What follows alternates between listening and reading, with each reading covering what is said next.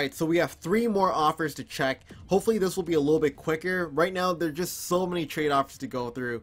And it's kind of just killer. I don't exactly know what offers to take. I'm just going with my gut feeling. And I know a lot of people are going to be pissed I didn't take their offer as well. So hopefully you guys can cut me some slack here. So in this one, we got Eric Lindros, we got Carter, Pietrangelo, and 16,000 coins. Not a bad trade offer, so I will delay that. Johansson, Bufflin, Cronwall, and Burns. Whole bunch of Dallas players. I mean, Dallas changed team players. I will delay it. Not a bad trade offer there. Victor Hedman, Bacchus, Letang, Bobby Ryan. Alright, okay. We also got Claude Giroux and 17,000 coins. I mean, straight up Philadelphia player for a Philadelphia player. Not bad, I guess. But we'll have to see. Bodker, as well as Movember Duclair, 11,000 coins. I will delay that. Zetterberg and 90,000 coins. Wow, what a trade offer. Kind of like that deal as well. Parise, Letang, 1.1k. Alright, we got Voracek, Draisaitl, Marlowe, and Falk as well. Alright, we will delay that. We also got Strite, Sharp, Bozak. Not the greatest Movember cards, but we will delay it. Doug Gilmour and Gostis Bear. Okay, I will delay that. Kreider, Marlowe, Murray, and Justin Falk. Whole bunch of players, a 4-for-1 plus 5,000 coins. Alright, I'll take another look at that. We got Sutter as well. Probably not going to take that for sure. Hall, Nash, and Marlowe. 2 solid players right there. Plus Marlowe and 5,000 coins. So I will delay that. Monahan, Hamilton, Ellis, 25,000. We got 125,000 coins straight up. Gilmore, Bozak, Kadri, Mitch Marner, the Toronto package. Oh man. I mean, that is enticing. I don't know. I will delay it though. Bobrovsky, Stafford, Ryan O'Reilly with 50,000 coins. Definitely we'll consider that as well. And Shattenkirk, Schneider, and Versteeg. So those are the trade offers for Lindros. I will kind of make my decision now, and I'll tell you which ones I kind of like. Alright, so I considered some of the trades, and I think I kind of know what I'm going to be taking here. There is a pretty solid deal here. There is that Henrik Zetterberg and 90,000 coins. And there is also one trade that I kind of like here. Let me see if I can get to it. Hall, Nash, and Patrick Marleau. I mean, 2 solid players. I do like Hall. I do like Nash. Patrick Marleau is kind of just an addition, as well as 5,000 coins. And I think though it's going to be between those 2 offers. I think I'm going to be taking the Hall, Nash, and Marleau. I mean, the Zetterberg deal is good. Don't get me wrong. With 90,000 coins, I'm not really hunting for pucks or hunting for coins. I'm hunting more for players, I guess, and Hall and Nash together. That's just an awesome duo. So I'm going to be taking this deal. Enjoy your Eric Lindros. It was my, I guess, spare Eric Lindros I had in my item inbox that I pulled from a pack. If you watched that last pack opening video. But anyways, we got 2 more players left. Victor Hedman and Anze Kopitar. So moving on to Victor Hedman, he's got 19 trade offers that we have to check. So let's go through them right now. First one, we got Movember Justin Falk, as well as 30,000 coins. Second deal, we got Dumba, Movember card. We also have 200,000 coins and a bronze contract. I don't think I'm going to be taking the coins for sure, so I will, I guess, delay, kind of reject that. Henrik Zetterberg and Brett Hull, okay, 2 Detroit players. Mike Modano, Dylan Larkin, alright.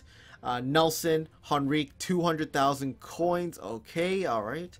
Kadri, Pro, Cogliano, Hutchinson, and 275,000 coins. That is a pretty big amount of coins. I will delay that. Suter, Giroux. Alright. Daniel Sedin, Movember card. Not sure if I want to take that. I don't think he's worth too much. Vancouver's not doing too well this year, from what I know, so I don't think it's going to get too big of an upgrade. Duncan Keith, Henrik Zetterberg, and John Gibson. Okay, not a bad deal. Eberle, Girardi, 15,000 coins. Okay, I will delay that. Tavares, Rantanen, International Player of the Game, 20,000 coins. We also got Pollock and 36,000. Jamie Benn, Dan Girardi. Okay, I will delay that. Monahan, Perry, Marchand. Movember Monahan, in fact. Not sure if I want to take that. I will delay that. PK Subban with the Toronto change team. Never will see that, I don't think. 111,111 coins. Okay, I will delay that. Ray Borg, also with the Toronto change team. 75,000 coins as well. Delay that. 2 more Toronto guys. Toronto change team guys. McDonough and Camilleri. And let's see what else we have. We have the junior flashback, Duncan Keith. And just a regular Drew Doughty. So, those are the players we have for Victor Hedman. I'll go ahead and make my decision now. Okay, so I think I made my decision here. I will go through the trade offers once again of the offers that I like the most. So the first one, Justin Falk and 30,000 coins. Kind of interested in. The only thing is, I'm not sure if Falk is going to get a team with year card or something else to increase his value. So I don't think he'll equal up to Victor Hedman's value at least. There are some coin deals that are just not bad. Definitely one of my most favorite offers here, Henrik Zetterberg and Brett Hull. Just solid player overall, Henrik Zetterberg, and a legend, Brett Hull. That's just an awesome card for Victor Hedman. Let's keep going here. I mean, Mike McDaniel, Dylan Larkin, not a bad couple of players. Just, I think the other deal is better. Nelson Henrique, good Movember cards, solid amount of coins. Just not too interested in this trade overall, I guess. Once again, 275,000, some more coins, I guess. What other deals did I like? I mean, I did like this deal as well. Duncan Keith, Henrik Zetterberg, and John Gibson. The only thing is, if I were to take the other deal with Brett Hull and Henrik Zetterberg, or this deal with Duncan Keith and Gibson, I would rather take a Brett Hull over Keith and Gibson. It just, I'd rather have one solid legend card than two players that are kind of like iffy. I mean, Duncan Keith, don't get me wrong, is worth quite a bit, but John Gibson, he's like a maybe 20-30k player. Rather would just let it add all up and get a Brett Hull. I mean, that would be pretty nice to add to the collection. So I think that is kind of the final deal there. There are some other good deals as well. Let me just check. I mean, some solid Movember cards and stuff like that. I just don't think he's worth Victor Hedman's value. So I will be taking that deal. So enjoy your Victor Hedman. I will take Henrik Zetterberg and Brett Hull. And we'll move on to the final player, 94 overall, Anze Kopitar. Okay, so let's get right into it. The final player of this trade day. We got a gold contract to start it off with. I guess that's pretty good. What else do we have here? We got Johnny Gaudreau, Movember. Alright, I think I've checked his value before. I kind of wanted to buy him before. And he's worth about 300,000 just about. So that's not a bad deal, I guess. Skog Namaligo. Don't want to take that. Dumba, Movember. Parise, and Kessel. Alright. 350,000 coins and Sullivan. Okay. Nicholas Lidstrom, Luke Robitaille legend card. Okay, pretty solid deal. I do like legend cards. Hartnell Vatanen, 272,000 coins. Definitely people trying to give basically everything they got for Anze Kopitar for this 94 overall edition. Kopitar, Bishop, Johnson, 50,000. We also got Brett Hull. We got Pavel Datsyuk. Oh man, I do like that milestone card. I'm not gonna lie, so I will delay that as well. He also threw in, Roman Josi and 45,000 coins. So I mean, pretty solid deal. Paul Walker, 2 Brums. Alright, I will delete that. Evgeny Malkin as well. I don't know how much he's worth anymore, but Malkin as well. That is a pretty nice card. Tyler Seguin, Anze Kopitar. I mean, looks like he's trying to upgrade that Anze Kopitar, the 89 edition, to the 94 edition with a Tyler Seguin. So I will delay that. Forsberg. We got Duncan Keith, Drew Doughty, and Tuukka Rask. Okay. As well as Movember, Phil Kessel, as well as Shea Weber. Oh man, we got some trade offers that are going to be competing with each other. So anyways, I'm going to make my decision now. I'll be right back with the result, I guess. Okay guys, so I think I made my decision here. It's a pretty hard one for sure. I don't exactly know which one I'm going to take. I'm just going off with my gut feeling here.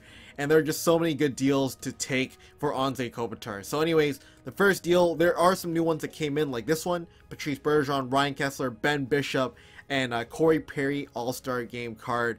Pretty solid deal. The only thing is, Corey Perry is a solid player. I mean, I would definitely want him to be on my team. The thing is, he won't be getting any more upgrades. He's not like a Movember card where his overall can just keep going up. So I'm a little bit iffy on picking that one as well if I'm planning to sell him later in the end of the year when the market starts crashing. I don't exactly know if I want to take that deal. There is also Jeff Carter, Movember.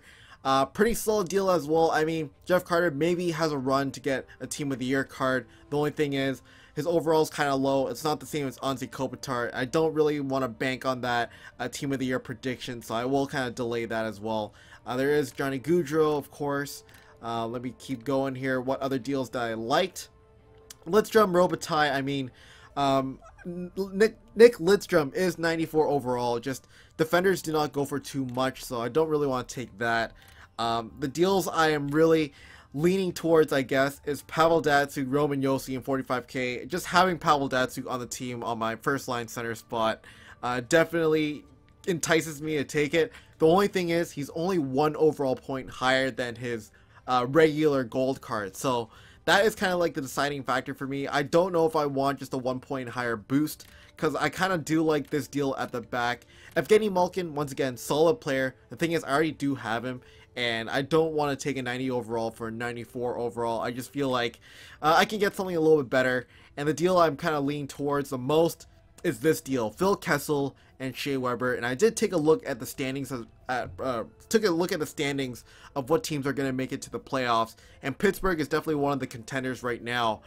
Phil Kessel, I mean, has a chance of getting that Team of the Year card, and I just know by experience Phil Kessel is just an awesome card to have on your left wing, especially having him as a Movember card.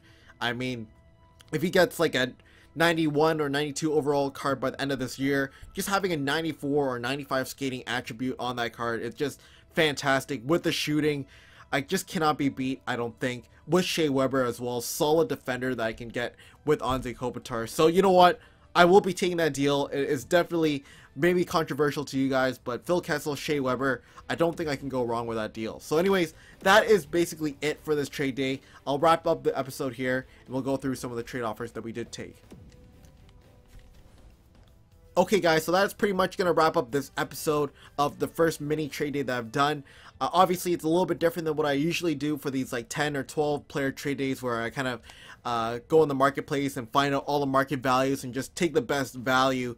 This trade offer or trade day is more of just picking the deal that I kind of like the most. And I don't know if you guys kind of enjoy that. Maybe you guys like the other way, where I kind of examine all the player values and go off that.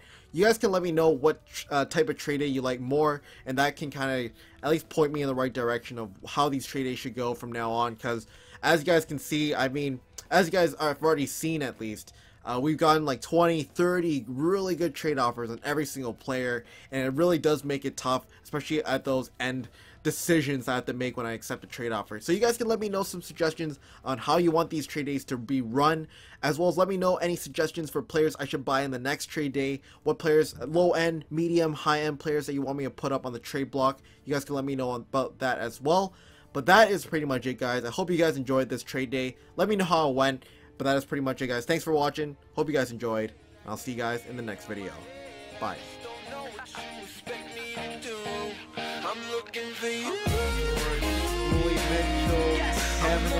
Paul Martin. Oh, there we go. We got a new card there. I think that's a oh, there it is. A new player of the game card, Robin Lane.